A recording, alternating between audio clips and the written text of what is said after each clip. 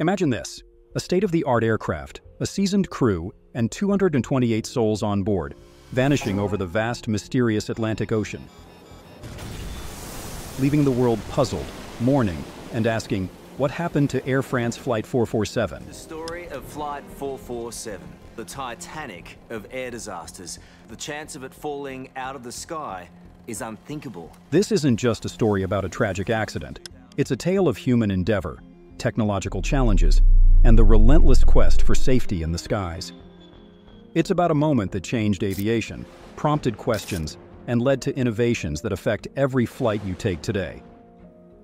But what happened on that fateful night of June 1, 2009?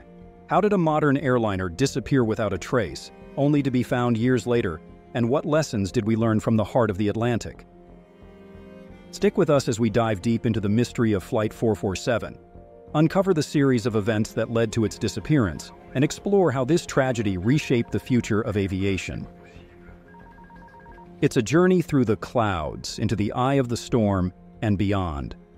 So fasten your seatbelts and let's take off into this incredible story. And if you're as passionate about unraveling the mysteries of our world as we are, don't forget to hit that subscribe button and ring the bell so you won't miss any of our adventures. Ready? Let's go. Air France Flight 447 was a scheduled international passenger flight from Rio de Janeiro, Brazil, to Paris, France, which crashed on 1 June 2009.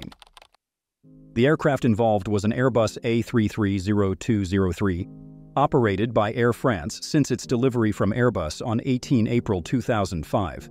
This tragic event resulted in the deaths of all 228 passengers and crew on board, marking it as the deadliest crash in Air France's history, and the Airbus A330 as well. AF447 left Rio de Janeiro on the evening of 31 May 2009 and was due to arrive in Paris the following morning. Approximately 3.5 hours after departure, while the aircraft was flying over the Atlantic Ocean, it encountered a series of problems that led to its crash. Precisely at 2 o'clock, 10 minutes and 5 seconds UTC, the serenity of the flight was abruptly disrupted.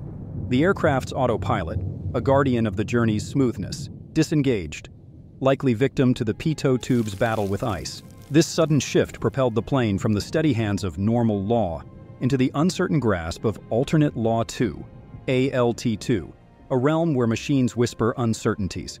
Within a heartbeat, or 3 seconds to be exact, the engine's auto-thrust systems relinquished their hold, leaving behind an eerie silence punctuated only by the autopilot disconnect warning echoing through the cockpit voice recorder, also known as the CVR. Pierre Bonin took the helm, steering into the unknown. The absence of autopilot invited turbulence to dance, tilting the aircraft into a reluctant right roll. Bonin, with a twist of his wrist to the left, hoped to counteract. Yet the ALT2 heightened the sensitivity to roll, leading Bonin into a dance of overcorrection. The aircraft swayed, left then right, as Bonin grappled with its erratic responses, pulling back sharply on his side stick, an action both unnecessary and extreme. This maneuver sent the aircraft climbing, breaching its cruising altitude as stall warnings briefly filled the cockpit, a prelude to a sharp descent in airspeed and a climb that would defy the norms of ascent rates for an Airbus A330.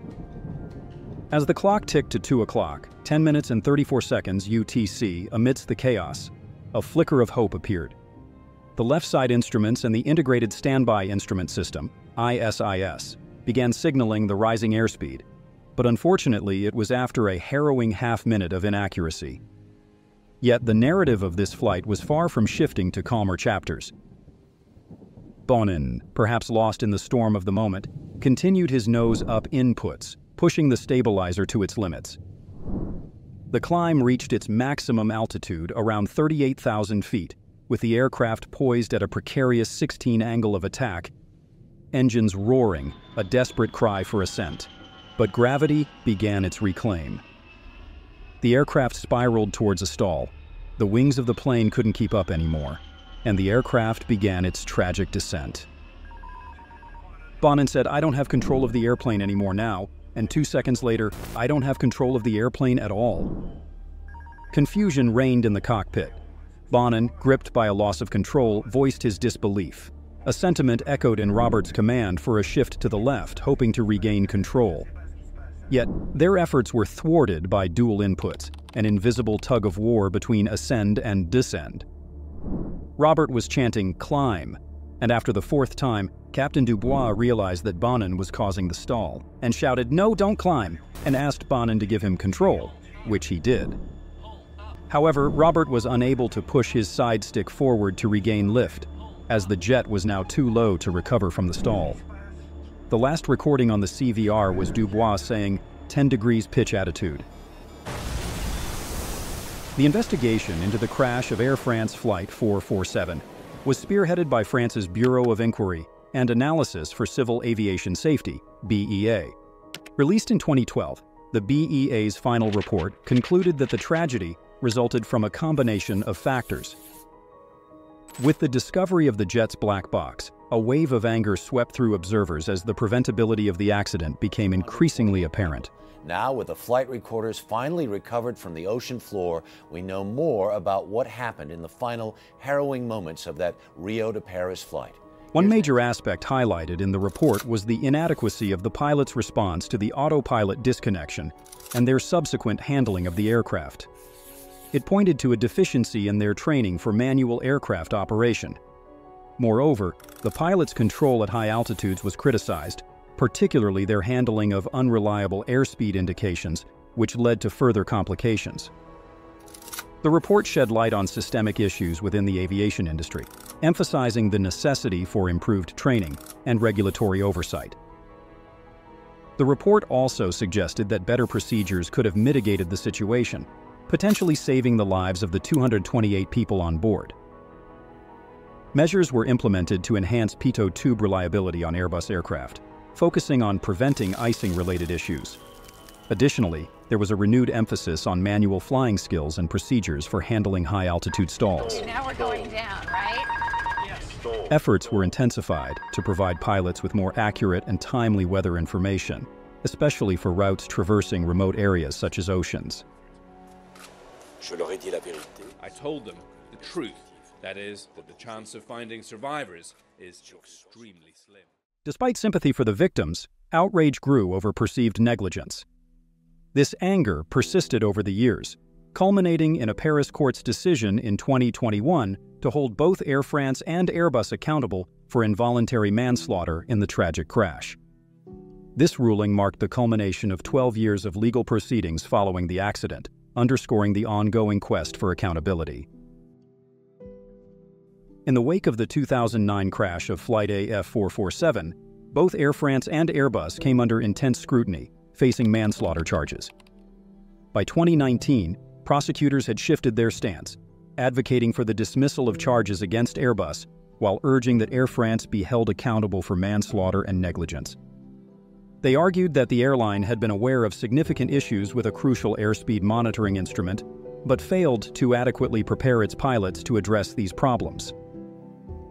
The legal proceedings against Airbus concluded on July 22nd of that year, with the case being dropped. Subsequently, in September, the case against Air France was also dismissed, as magistrates determined there was insufficient evidence to warrant prosecution. And yet, they are acquitted.